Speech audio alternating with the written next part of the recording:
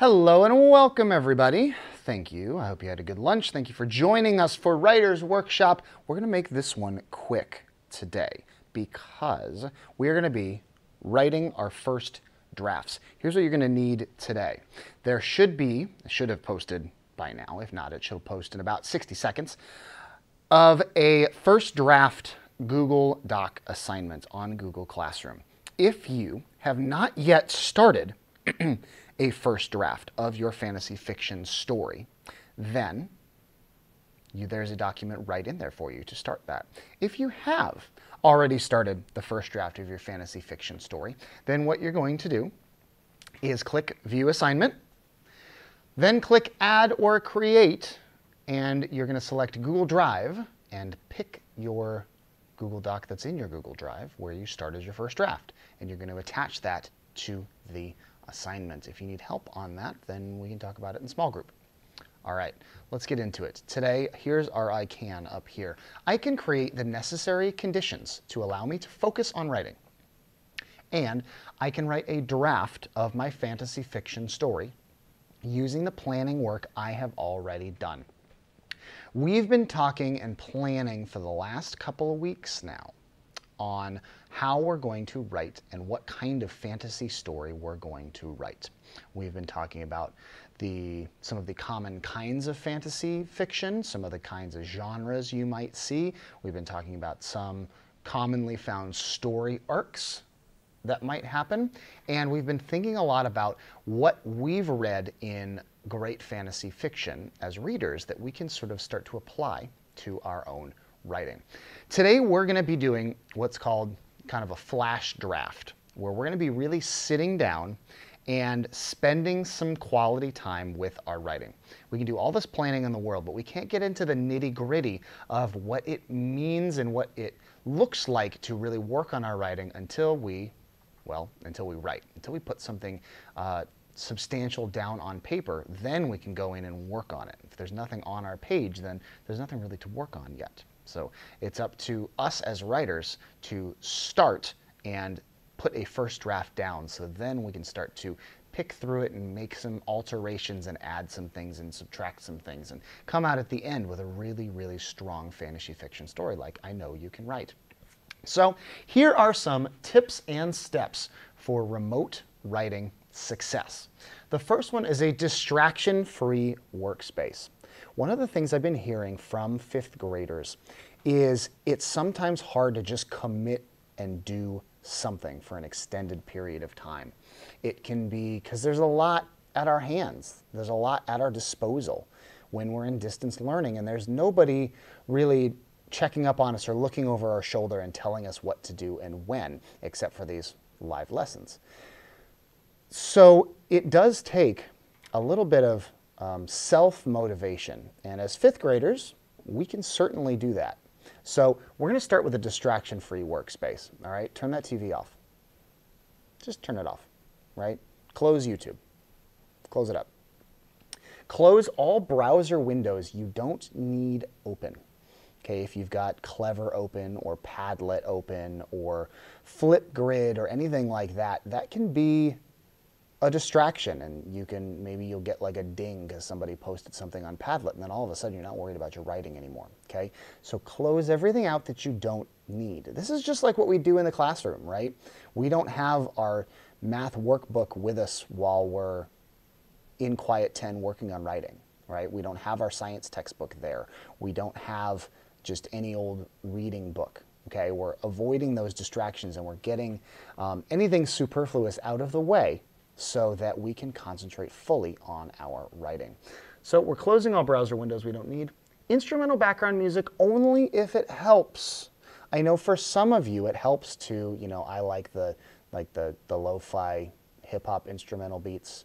And so I'll have those occasionally open in the background while I'm doing work, or some classical music or some jazz music. Anything that has words or lyrics it can be tricky to write your own words while there's other words going on in the background. It can be a little, it's like listening to two conversations at the same time. And so I would highly recommend using instrumental music only, so nothing with words. Or if instrumental music doesn't help you, or you're spending too much time looking for the perfect playlist, it's probably not helping, so go without music. Okay? Have your planning materials with you. So we all worked on story arcs, so you could have that open. That's a browser window that you do need. Okay? Or if you wrote your story arc on paper, you could have it out in front of you on paper. If you any other additional writing, like any character sheets or info, if you started doing some writing about your main character, what kind of character you're going to write, you can have that out in front of you. All of your background research or your background planning into your writing, you want to have available to you so you can use it if you, as you write, you go, oh wait, I need to look back at this piece of research that I did. Go look at it, right? And then lastly, set a timer and stick to the timer. I've got a timer here that I can set. Currently it's going to up, but I can set it to go down.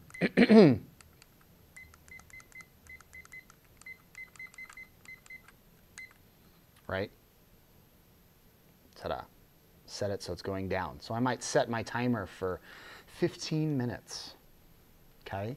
And then, as you're writing, stick with that timer. Let's say after 5 minutes, I get to a point where I'm kind of stuck. And I'm like, oh, I'm kind of done with this section for now. Okay? Does that mean I'd go do ST Math? No. Does that mean I'd go read? No. Stick with your writing. Okay, there's some options here if you get stuck on a section. The reason we wrote a story arc is you could start writing a different section of your story because you've got the whole thing mapped out if you get stuck on one section. Or you could just sit and think and close your eyes and imagine yourself in that scene. Okay, what might happen next? What details jump out to you, and write those down. Okay, for a first draft, everything is fair game. There are really no bad ideas to your first draft. The only bad thing to do is to do nothing at all for your first draft. Because once you get a bunch down on paper, then you and your small group in writing can go through it and look and see, oh, okay, well, this feels a little bit extra, this doesn't make a little bit of sense, this bit is great, I'd like to see more of it. And then as you go through multiple drafts, then you start to refine your writing and make it feel and sound more like what you'd read in a published novel or a published short story. Okay? But the only mistake to make here is to not write anything. Okay? Even if you're stuck, start writing about how maybe that's a plot point, right? Maybe your main character is now a character that has trouble making decisions. And they've got to get started with something, okay? So again, I'm keeping it short and sticking to these tips. These tips are also up on Google Classroom in the Writer's Workshop section of the Classwork tab. Okay, if you want to look at them again after this video is over, or you can reload this video and watch it again, pause it on my face, so you can know what to do. We have a question in the chat. What if in the middle of writing you decide you want to change a tidbit of the plot? It's your writing. As long as it's a plot that has some rising action and a resolution, and it feels like the character went on a journey, and everything feels true and detailed, great. Okay? You're not locked into your story arc. Your story arc is a jumping off point for your writing. Okay? If you want to change it, you are the author. You have the power to change it. You created the world. You can alter the world as you see fit. Make sense? So, after this video is over, your job, okay, open your first draft. Either you're starting brand spanking new on Google Classroom by opening up that first draft document, or you've already started a first draft, you've opened it, you've attached it to the first draft assignment so I can see it, and then you have it open. You've created your distraction-free workspace. You have your planning materials. You've set your timer. By the way, there is a timer in our virtual classroom. If you click the link on the clock, it goes to an online timer where you can set any number of minutes Okay, it'll have an alarm when it hits 0. So open that up, decide how long you want to try writing for today. We've all gotten pretty good at writing for 10 minutes for a quiet 10. So if that feels like enough time for you, go 10. Then if you want to write more, reset that timer for 10 more.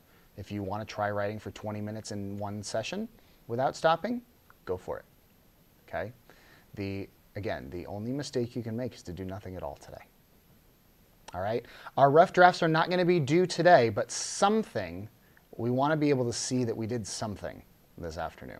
Okay? They don't have to be full rough drafts done. I think I set the deadline for next Friday. So you've got plenty of time. You've got like a week and a half to write a first draft and have a first draft that feels pretty solid.